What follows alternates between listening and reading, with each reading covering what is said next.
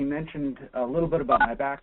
I just wanted to mention that I'm a big advocate of standards, and I'm also very much involved in a lot of the NoSQL community and trying to promote education, helping match the right business problems with the right NoSQL database. My wife, Ann Kelly, and myself are co-authors of a book being published by Manning. You can actually get it today from manning.com/McCreary. And our goal is to have about a 40-hour curriculum to help solution architects come up to speed, recommend the right solutions. We're only going to cover a little bit of the book today, but if you're curious, you can go to manning.com/McCreary and download the entire first chapter, and then you can purchase the book in PDF, and it'll be available in print.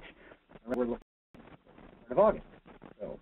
So let's talk about what we're going to cover today.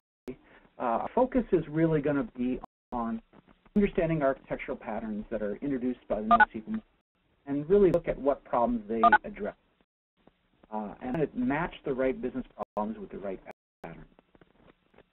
To make everybody's kind of aware of what's going on here, I think in the 80s and early 90s we saw relational databases as kind of the dominant form of the dominant database pattern. And then in 1995 towards 2010, we saw a database where that used this old analytical model. Now we're starting to see the third slice of the pie emerging, and that's what we call the NoSQL world. Before the NoSQL movement, we really kind of had two dominant patterns in most databases. We had this relational pattern where we put data in tables, often called the row store pattern, where every time you add rows to a table, you get a consistent set of records. And the columns, I drew them in different colors, mean that they're all the same data type. So that's kind of the traditional SQL relational database. The second that was really common was this analytical, or often called the OLAP pattern. And there you have a central fact table with maybe a history of all your transactions. On the edge, you have the star schema that has all the dimensions such as time and product and things like that. And it was similar to the relational that you stored data in tables, but unlike the relational, you had a different language, you used the language MDX, and really focused not on transactions, but on doing analysis of historical data. So the problem was that a lot of people were using these patterns, but they broke in certain areas. They broke in scalability. They didn't have the document-centric. You had to do a lot of data modeling up front. So there's a lot of different pressures, and we're not going to really spend a lot of time on the historical drivers for NoSQL. But what we really want to say is that we've now added 4 patterns to the traditional 2, starting out with relational, but we've added then value stores, column family stores, stores, and document stores. And so what we're really talking about for this hour is these 4 new patterns. We're not going to spend a lot of time on relational and analytical, mention where their strengths are, but we're going to go into each of these 4 new ones and talk about where what types of business problems they're best at solving. So when you think of key value stores, the icon in the upper right there really shows that keys are basic small strings, and then I often display the values in terms of black opaque values. That is, you can't really see what's inside the values. Focus on putting things like a URL in a key, and then the blob of data would be in the value. Very simple structure. It doesn't have complex language, so we'll talk about how that is one of the things. The next one we talk about is column family stores, and I think about this as keys in a matrix. We'll go through and describe all that, but basically each one of these cells in a very large table, these tables can be millions of rows and millions of columns, and you can't really say select all columns very quickly because they may be distributed over area networks. That's the types of things that you're starting to see in Cassandra and HBase. The third new NoSQL pattern is the graph. And this have actually been around for quite a while. The characteristic of that is that you're focusing on the relationships between data and graph traversals. And then the last one is document stores. Document stores are kind of the more popular ones. They're the ones that are really promoting agile development and search and retrieval. And in documents, we have a hierarchy of objects that are kind of clustered together in logical groupings. So we're going to go through each of these, kind of find which ones are useful in different areas. All right, so why is this important to understand these?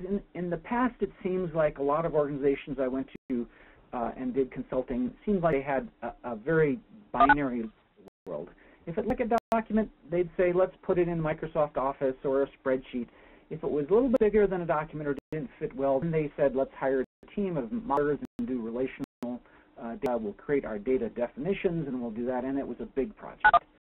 Now what we're starting to see is that we have a lot of different types of data nowadays, and we have a lot of it.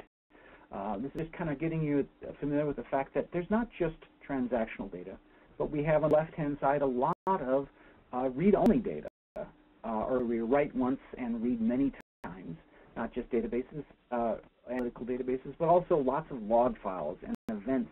One event in a very large log file is critical and it needs to bubble to the top quickly. I have a lot of unstructured data, documents, XML and JSON. We have lots of open data, and we're starting to see that each of these different systems handles different types of data well, and also can be configured in different ways and using different types of hardware to be optimized. There are different types of data. There's also different types of uses of these. We're going to see not just transactions and analysis for the first two, but now people want to do very high quality Google-like search and findability analysis. They make changes very quickly. They want to discover and find insights in large volumes of data. They want speed and reliability. They're starting to do streaming things where they never store it to disk and it only goes through memory. But they still want that consistency and availability that they get in transactional databases. One of the things that we found is that when people select the right pattern, sometimes they are unconsciously steered towards existing solutions that they're very familiar with. And I just attended the Carnegie Mellon Saturn conference, some wonderful presentations about why people tend to pick these old relational and analytical systems rather than looking at the new ones. They're referred to the old systems. There's the bandwagon effect. They're only looking at a subset of the information out there. So there's all these different biases. We could spend an entire hour just talking about people are still deciding to use these systems. And I have a blog post about these, but what I want to do is try to overcome some of these selection bias and help people get more information so they can pick the right solutions. Things I have to remind people is that many NoSQL solutions have a radically different architecture like these key value stores. They don't necessarily have to be conformant with all these ANSI SQL standards, and that they take one task and try to do that very well, and sometimes they really focus on scalability. My favorite examples is Amazon Dynamo, which is a very simple key value store at its core, but it also scales, and Amazon will give you 44 million transactions per free because they really want to show off their scalability.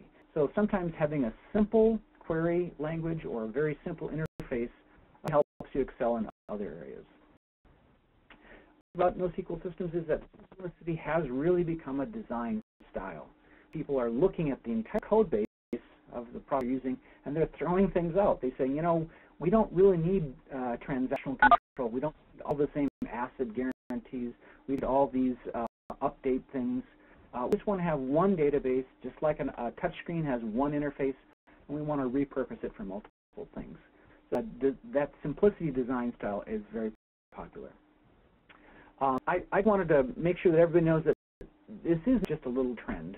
If you go and look at the Google Trends and search for both NoSQL and RDBMS, you'll find that NoSQL is really growing quite a bit, and and RDMS articles and blogs are starting to flatten out.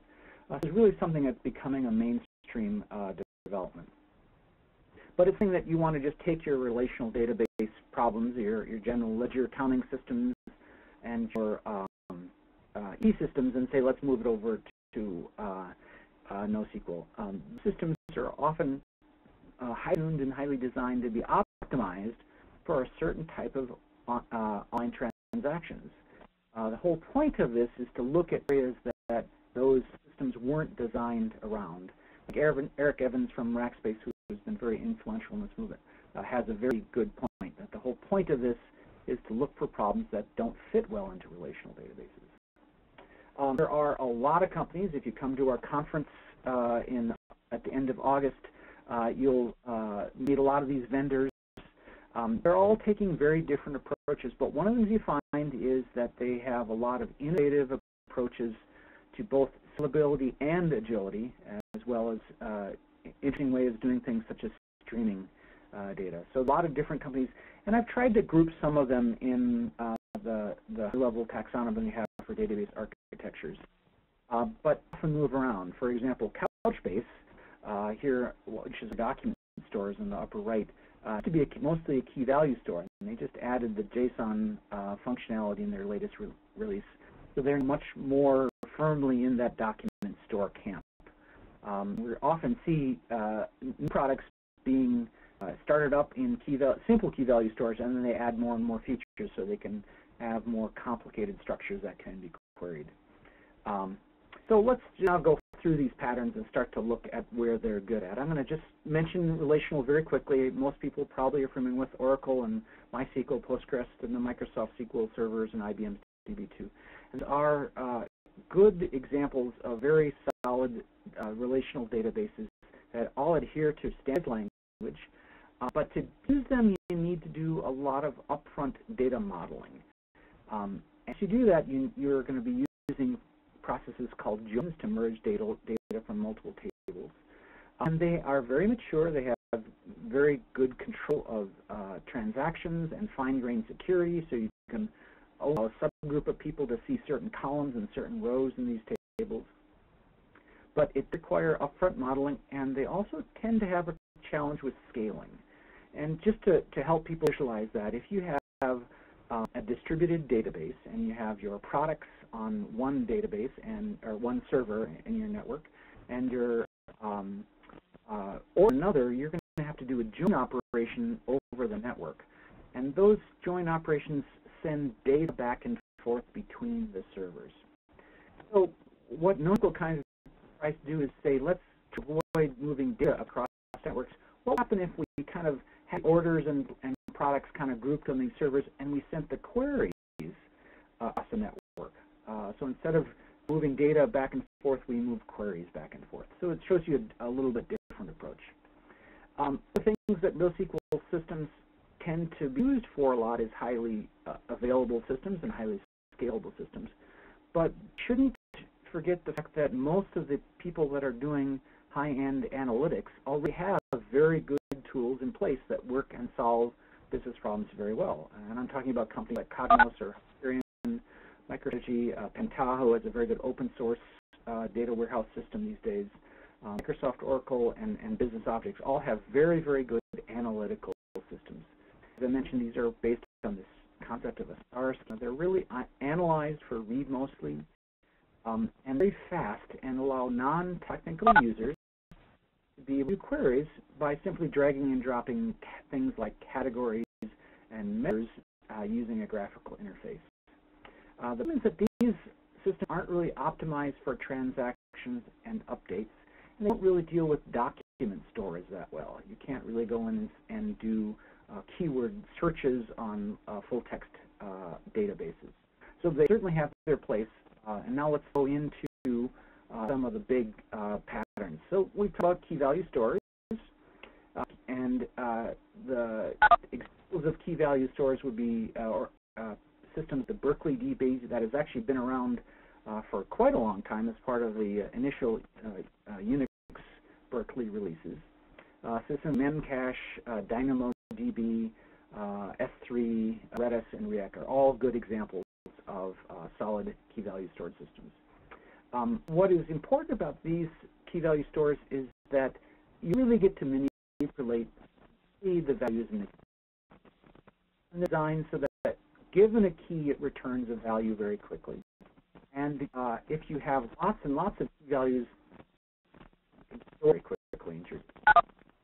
They tend to be very scalable, but they don't really have complex query languages. So let's take some metaphors. If you're familiar with tables, you think of a table as a store as a table that has only two columns. The first would be a simple string, and then the second would be a blob. We're storing any types of byte arrays in that value.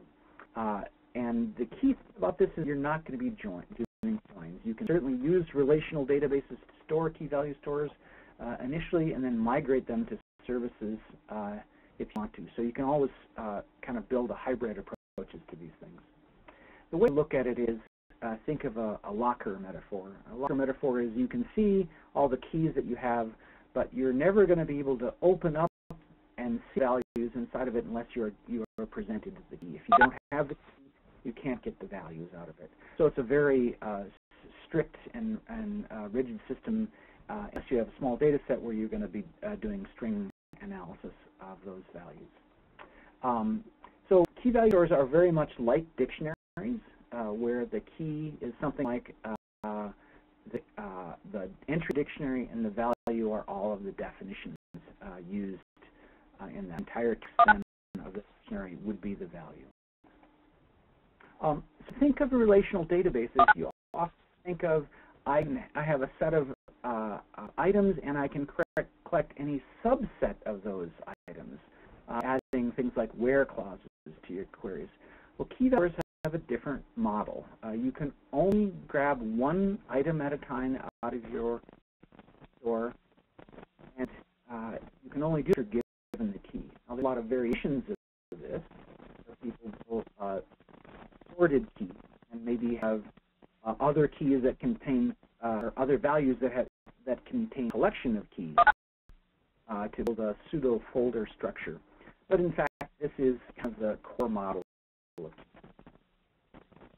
So there's a lot of where we're seeing a lot of innovation in the industry. We're seeing lots of things such as eventually consistent value stores when they're distributed to server. It takes a while for those updates to propagate. There's things like hierarchical key value stores, or key value stores that you store within hard disk or just even in just in solid state drives. Some of them are focused on high scalability, and some of them do allow list separations on the values of that system. So they're not true key value stores. Most of these systems allow you to do subset query, but they don't support a full query language. I'll give you a little example of this, and that's the memcache. Memcache was one of the very early open source key value stores. What it was created was by a group called LiveJournal, and LiveJournal had this problem in that users were coming to their site and read the same data over and over, and they had different web servers, and they figured out cache data in each web server. But sometimes you'd have duplication of the data in each of those caches. So what they did was they came up with a very simple way to allow these RAM caches to share key values. And they with a simple protocol. So you can say, I've received a request for this data item. Here's the data item. Does any of my neighboring caches have it? Oh, yes, someone else has it, and returns it out of memory. So it avoided all those disk access. So MEMS was a very good example of a simple key value store that made a big difference. Stack is a good example of a key value store, and it's created by a company called Basho off on the East Coast. React is another example of what we call a Dynamo-inspired.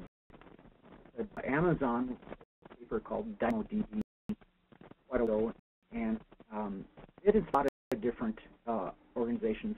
And the key thing about these systems is they really focused on high availability and fault tolerance.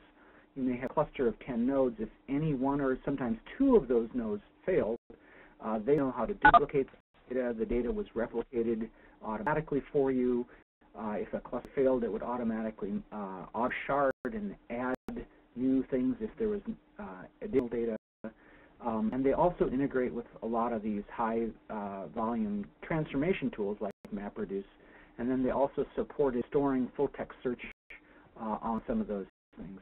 Really interesting because it is written in Erlang. Erlang is a functional programming language, and it really takes the burden of distributing these queries around a potentially fault-tolerant network and makes the job very easy. So we'll see a lot of different systems in the NoSQL space that are written in these languages like Erlang.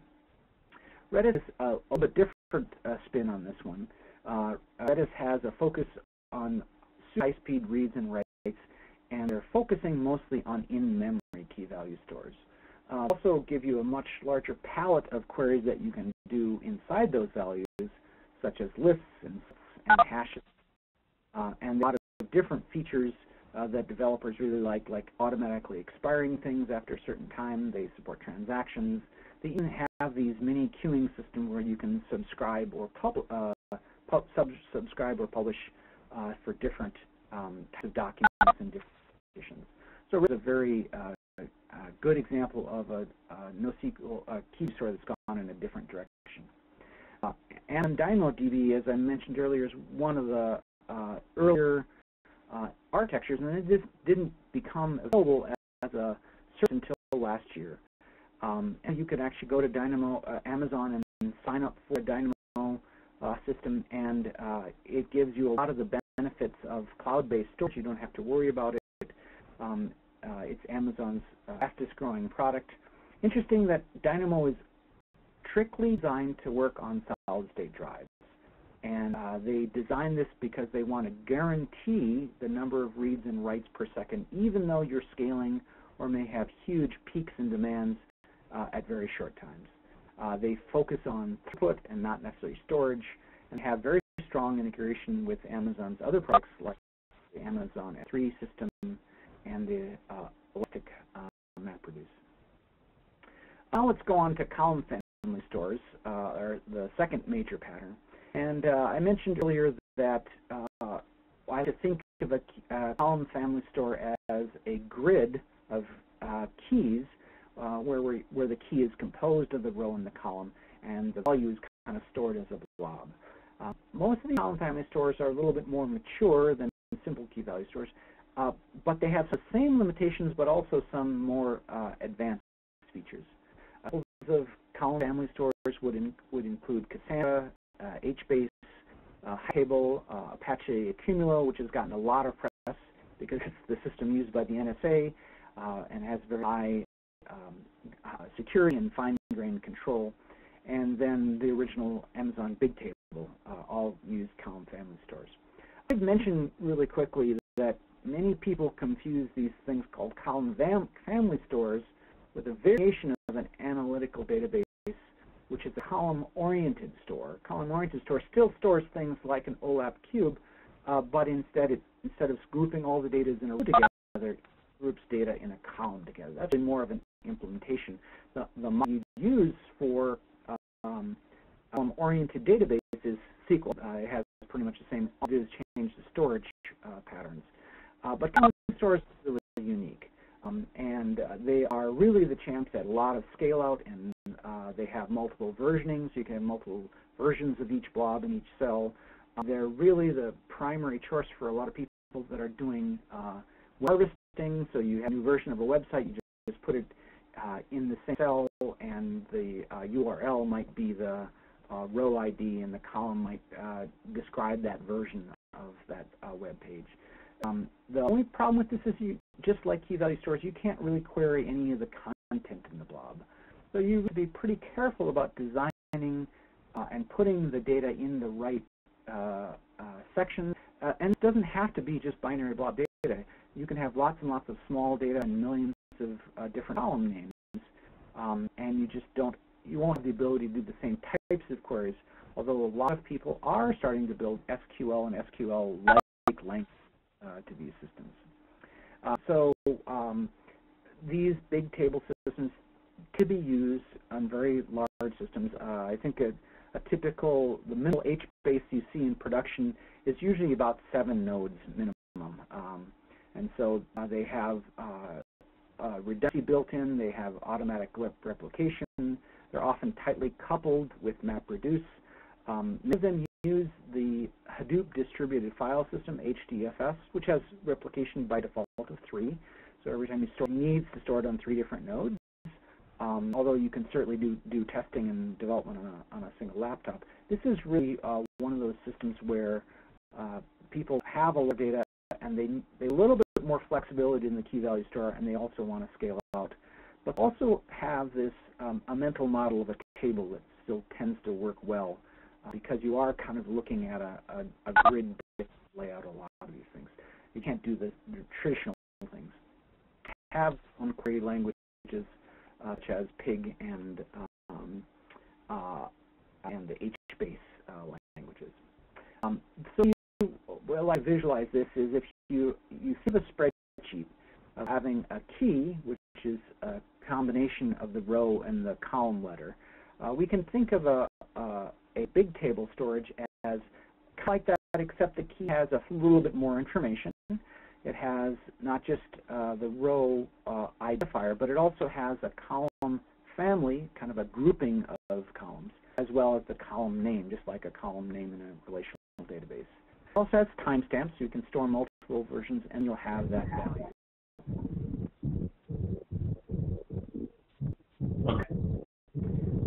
So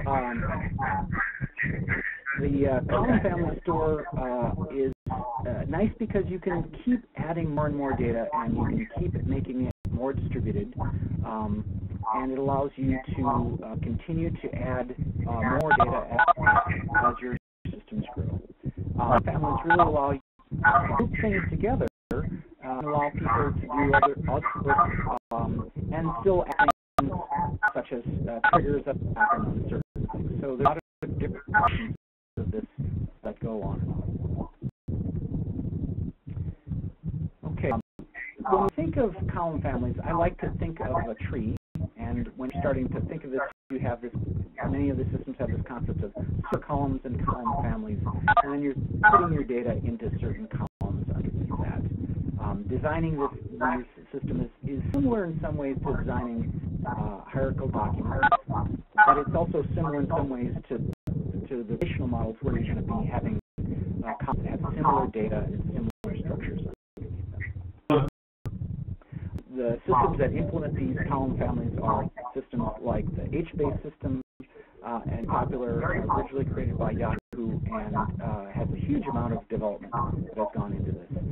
They all have Java interfaces. They run through Java JVMs, and they have strong support from a lot of different vendors, including Hortonworks and Cloudera and MapR, and now Intel and Greenplum are also very, and IBM are also very active in this area. One of the biggest successes in the table stores is the Cassandra system. Cassandra, which is an open source Apache product, but also supported by the company DATAVERSITY, has very interesting, instead of a master-slave model, they have a full what's called peer-to-peer distribution. This is wonderful for people that are scaling out because each node in the network, in your cluster, has almost a full set of the data it needs to keep running. If multiple nodes fail, it automatically recovers. There's no single point failure, and Cassandra and DataVerSity have done very, very well recently with a lot of good information and a lot of good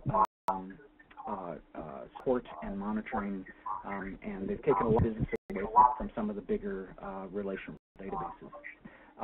Cassandra is also written in Java and works very well in a slight variation of the HDFS, but also have integration points with the standard HDFS and MapReduce.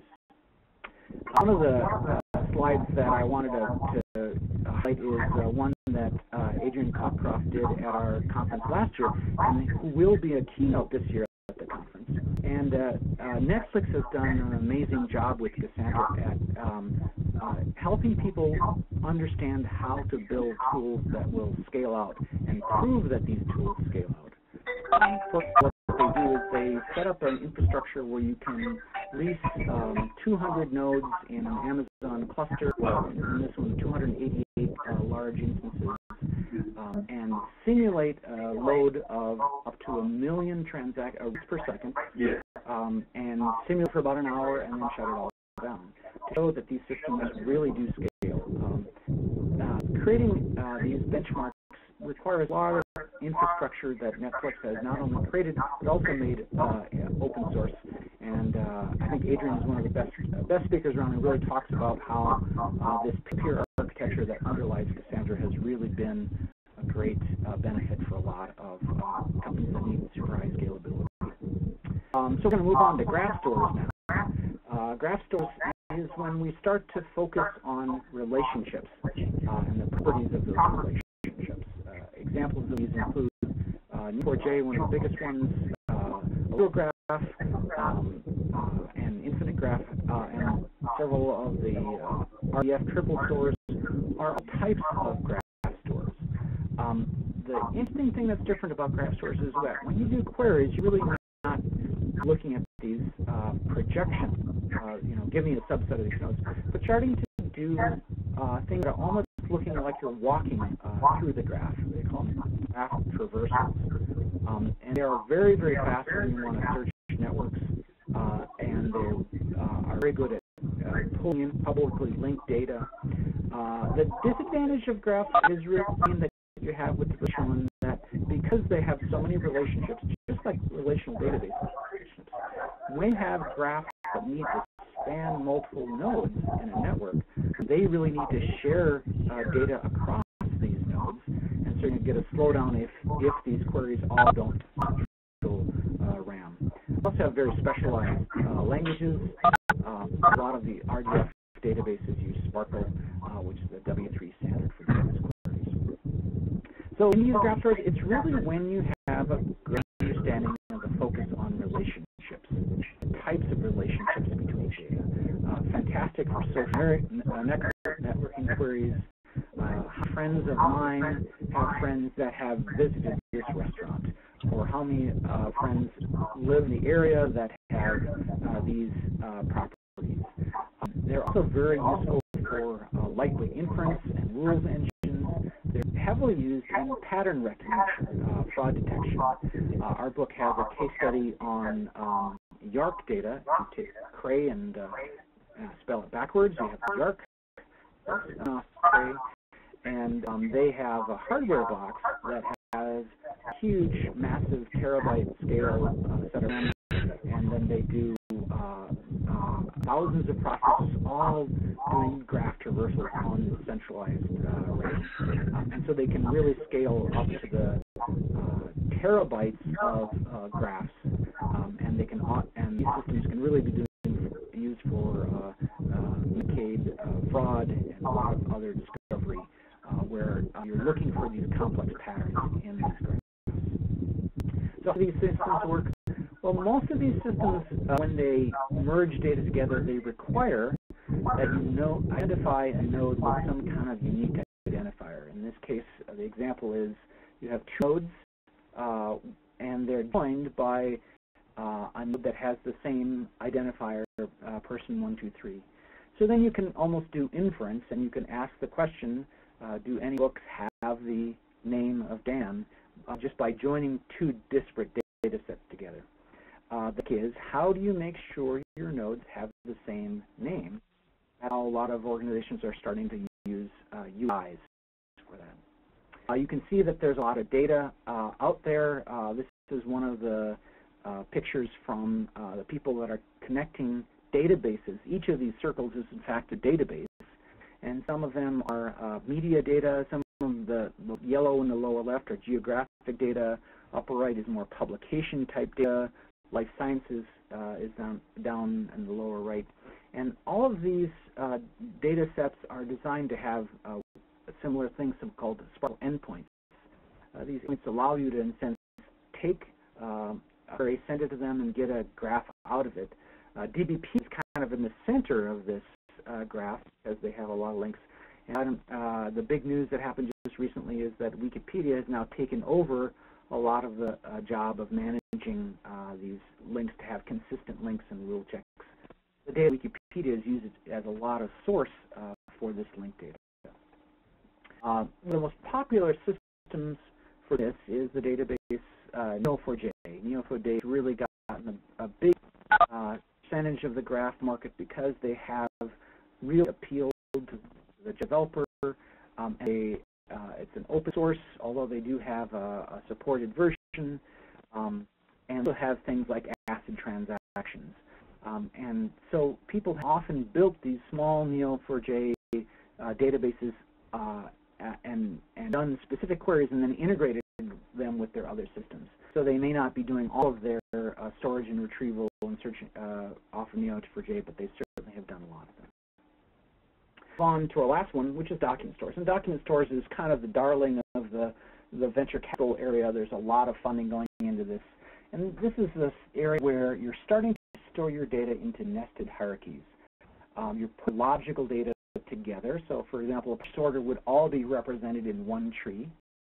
Examples of these companies would be MarkLogic, Mongo, Couchbase, CouchDB, and one that I use almost every day is ExistDB. The key advantage of this is that you don't have to have this object relational layer. They're really very compelling for search. They are a little bit more complicated to implement because of their query languages, and they aren't necessarily compatible with a lot of the SQL.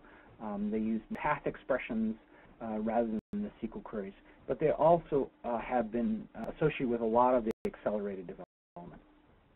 So there are two major subtypes of document stores, both JSON and XML, and they really are kind of similar to the old object stores that we used to see. They're storing your a size version of an object and all the objects that contain those objects, all under the same structures. They're very quickly maturing to add a lot more features. You're starting to see more support for ACID transactions and a lot more revenue coming into these companies as they get funded. Here's a little chart showing in red here some of the companies that are really focused completely on NoSQL systems.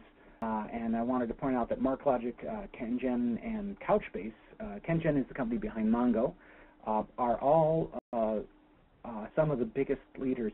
Now, this graph shows that they're still tiny compared to the revenues of the big companies that are doing support and service, but starting to see a lot more of these document store models become very popular.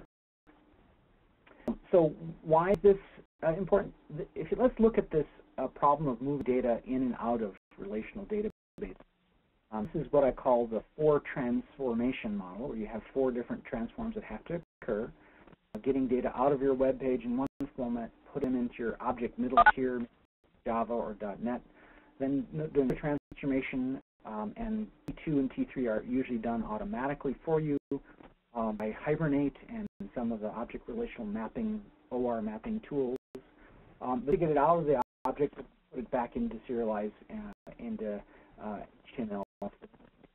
So key thing about the document models is that you don't need to do this, and especially if you have web services where you need to send data back and forth, you'll have to build more transforms out of your objects. A lot of people have called this transformation layer kind of the venom of applications, this quagmire that you get stuck into. Many projects get lost, and getting in and out of the relational database becomes the most important problem rather than solving your business problem. Stores can store the entire documents in this application layer. If you're building in the web browser, you might just do one call to your document store and pull an entire JSON object that populates all of your web browser information. There's a complex middle tier. There's no shredding. There's no reassembly. It's really simple. Other things that I have done a lot of is work in XML standards, a lot of work in forms. And XForm has a model where the data is all in an XML structure. You hit the save button, it goes directly to the database. One line of code, you could save that into your native XML database, and with one REST query, you can rebuild all the data in your forms. So the translation, the native XML database bases by their three queries, the rest makes it much easier to build and maintain. So stores are kind of the champion of this thing called schema-free. Schema-free, you have to do data modeling beforehand. You don't have to know much about your data. You just receive data. There's metadata inside that, and that metadata all builds up the indexes. So you can load data, and then you can still validate it. There's still a concept of schema validate data, but you don't know it before you do your modeling. Free systems are also very nice when you're integrating multiple versions of the same set of data. Because documents don't really care if there's extra elements in there. They just absorb them anyway, and then you can do the queries on the data that is consistent. So a lot of companies that are starting to adopt these because they have such dynamic systems that are changing so frequently. Upfront modeling means you don't have to decide exactly how your data is going to be structured. This can be a very time-consuming process, and you need to get it right up front before you start things, because you can't load data until after your data definition language is written. This is one of the reasons that agility has really gone up in many. I should mention that you still have data modeling tools. There's a of an XML schema diagram that's done with a tool Oxygen that we use quite a bit. Pretty easy to read. You can see that the black solid lines here at the top kind of present a required field. The thin lines are optional fields. Data types, you can see the cardinality here. Different detail directly in this, and you can teach business analysts how to modify validate data and check that it's consistent. There's other tools that actually build these schemas directly from the sample data. We're inferring the structure of the schema from the instances. The company most often associated with the large-scale XML databases is MarkLogic. They've been around for a long time. They have a lot of the enterprise scalable features, ACID compliance. They're heavily used by federal agencies as well as document publishing and organizations that have high availability data. We have 2 case studies for MarkLogic in our book from financial industry and the publishing industry. So they're definitely one of the most successful companies. But one of the things I think that has gotten more minor and much more visible is the Mongo database, the open source JSON data store created by Tengen. Mongo uses a very powerful master-slave distribution model. They have a fantastically strong developer community. They've done a great job at building alliances and party relationships. They have verting and automatic movement of data, and people seem to like it because it's so familiar to the JSON data stores that they like. And they have a lot of different languages, so you're not really focused on the query language directly, whatever programming system that you want. Couchbase is the one that has really started to come from behind. They used to be a simple key value store, but just in their latest release, later have had a full document store. And they've also been very, very good at having that scalability and high availability system. So written in Erlang, and a lot of the nice features of high availability systems. I just make sure that everybody knows that CouchDB is a very different product than Couchbase. CouchDB is the original Apache project out of the people left and working for Couchbase, but they have almost a completely different source code base now. They are both written in Erlang, and CouchDB has a lot of other systems that they're going after. A lot of gamers are using it, and they have companies that support distributed JSON stores on the world for a very fast and scalable systems. They also have small versions that have because of the databases that run on your cell phones, so it's easy to sync those up. So, and I just wanted to mention Exist. it doesn't get a lot of publicity in the U.S., but it's a very big digital humanities area. It's an open source native XML database, has strong support for XQuery, and a lot of people are using it for doing queries on annotated data, things that where you have people, places, and dates all annotated. A lot of nice features, but certainly not targeting the same scalability issues. One of the things to mention about document stores is they allow you to retain structure. When you retain structure, you can then do search where words that appear in a title, for example, might go directly to the top of a search result page. So it's easier to implement high precision search and retrieval things using document stores. You have a hierarchy of documents, and you can have different rules for every ID for ranking that search results. And to wrap up, you'll find that there's no one system out there. There's a lot of different architectures that are combinations. You might document stores, you might use key value stores, you might use search and retrieval, you might use MapReduce, you might use OLAP for reporting. They can all work together. This is not an all or nothing prospect. To clip, I just wanted to mention some tools to help you pick out the right systems. We really spent a lot of time in our book in the last chapter going through this. This is the Carnegie Mellon architecture trade-off and learning process. Both your business drivers and your architectural options together in a parallel path, and then do the process, and that comes out with a lot of different options for you. We go a lot of work in our processes to help understand effort. So in this case, you can see there's a insert query and publish. We add them all up, and we can help analyze which of these architectures might be best for a certain type of thing. We build these things called utility, quality, attribute trees that talk about how useful each system is, and we can score those based on things. And we have even released some open source software on GitHub that helps use to build your quality attribute trees. So to close up and open it for questions, our book is available at Manning. Anna and I would really love to hear from people about what topics they're interested in. And with that, I think we're going to open it up for questions. Dan, let me do a sound check again, given some of the audio problems we've had on the broadcast today. You can hear me fine, I think? You're just fine, Tony. Okay. Let me just mention to everybody, given the number of questions, the slides and the recordings will be distributed.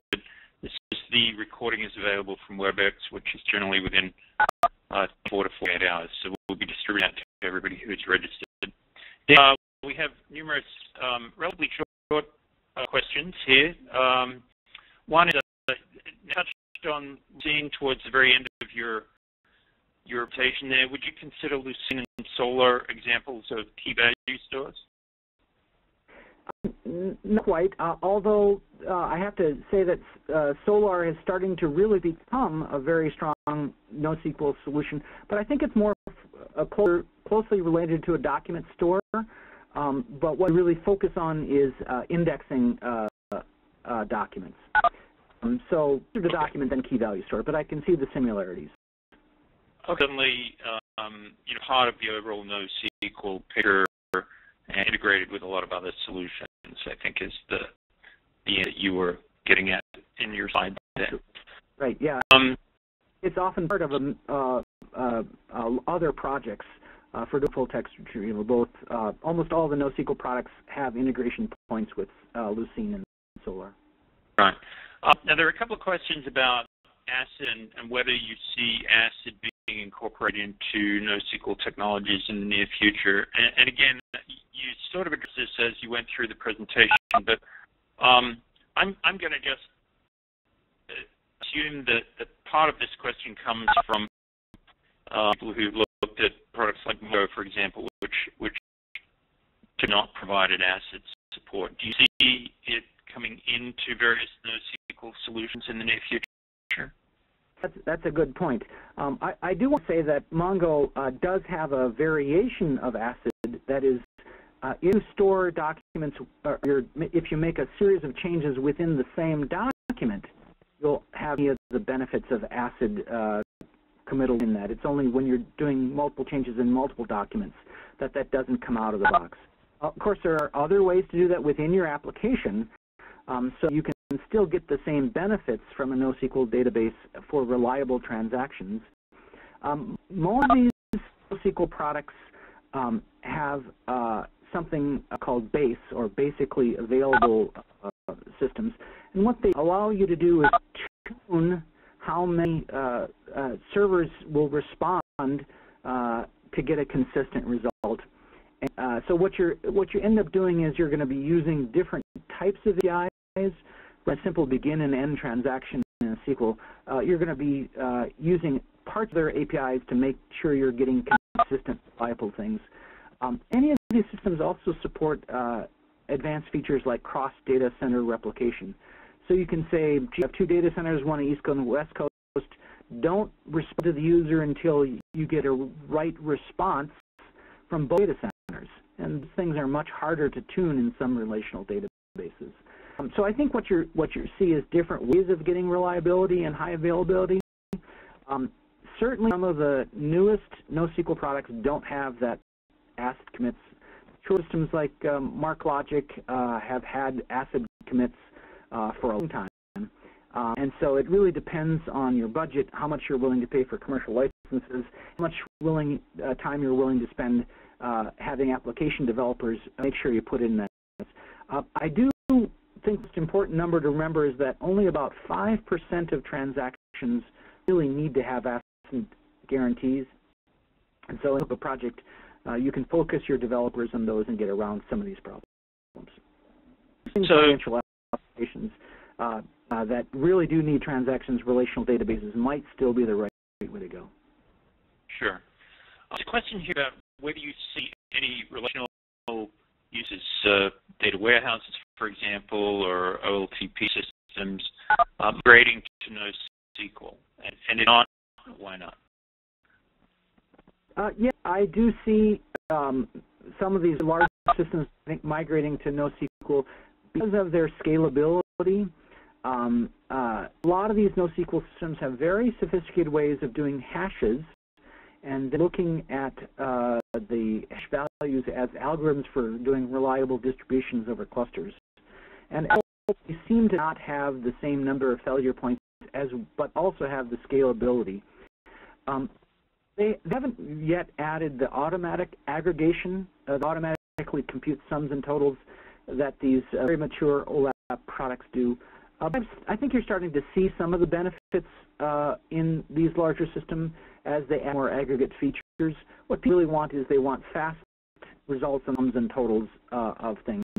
And each of these major NoSQL database vendors are starting to add those already, as well as allowing other systems to in effect, send standard reporting systems like OLAP to an interface that looks similar to a relational ODBC interface, but the back end really is a NoSQL system. Okay. There's a question here that suggests made no mention of DB2. I'm wondering, isn't IBM implementing NoSQL functionality on the Mongo model? Kind of a complicated question. IBM has had a native XML version, or an XML version of DB2 since DB2 version 9, where you store large XML documents and it immediately indexes it, and they also support a subset of the full XQuery system. So I would say that's kind of true, that IBM does have a lot of the document store models that Mongo has. What they do have that MarkLogic and Exist and some of these other companies that are supporting the JSON query link is a really nice, easy, transparent way for developers to store and retrieve their JSON objects without ever having to go through the hoops of SQL and object relational mapping. Most of the object relational tools don't yet work cleanly with the stored in IBM DB2, and if it's changed, please let me know. But last time I looked at it, you couldn't get Hibernate to automatically store your JSON directly into the blobs, And so the object relation mapping wasn't as elegant, but I think IBM is certainly moving in that direction and has seen some of the benefits of these JSON document stores. Right. I think Oracle's going to be making some announcements in this shortly as well. There's 3 or 4 other questions here. We'll try to keep them short, sharp. It's possible to get a little more discussion on the difference between a graph or map model versus a document model. Yeah, the thing is that they both have nodes that are in structures. Graphs really allow for very large interconnected things, whereas documents really kind of, I think of, are complex structures that are more leaves on trees that can have lookups between other documents.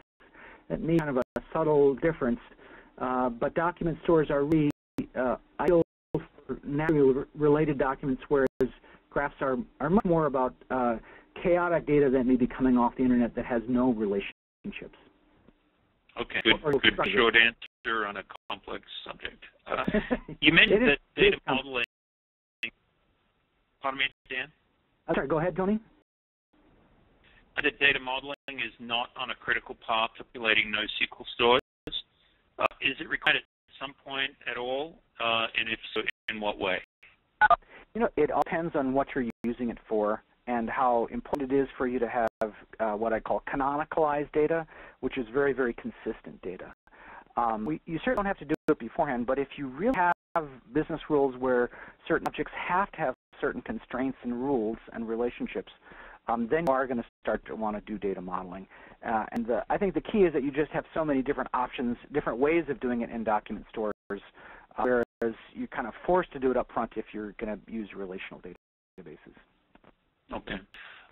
And this is a bit of a trick question, but the question asks, is the industry-stated NoSQL product for each use case? Looking for a way to make a quick choice from the CB something products available today. Let's say it's actually a higher number than that, but yeah, 120. Reference model. Is this a reference model for matching business requirements to products? There is no one published model that I know of. What we do as consultants is we have a series of best practices, a series of if-then-else rules, and we have a process of taking people through that using the Carnegie Mellon ATEM process. And I saw some of these rules in the presentation. You saw that search is really critical, and you want to rank titles of documents higher, that you need to retain the structure, and that document stores are important. So what I say is it's probably about 200 to 300 ifs and else statements that help you rank different things, and the formal requirements process will help you answer those questions, and then to rank different architectures first. And then once you have an architecture, then you can start to look into products that have certain features that are important for you. And that's really what the consulting business around this NoSQL match is. And that's really what the solutions architecture groups of these new companies that are having the diversity are really trying to focus on, is understanding those rules in the context of a certain situation. Indeed, will become much of these questions at the conference in August. I think that's all that we have for today, Dan. I'd like to thank you very much. I'd like to also thank our audience for persevering through some awkward issues. We will distribute both the slides and the links to the recording within the next couple of days, and as soon as that is available. We will also be in contact with somebody shortly who has won a free ticket to the NoSQL Now conference in August. So we'll be doing that drawing after the event today. I thank everybody for attending today's webinar. Thank you again, Dan, for contributing your expertise today, and we hope to see you all soon on the next in our series on NoSQL. Thanks very much. Bye-bye. Thanks, Tony.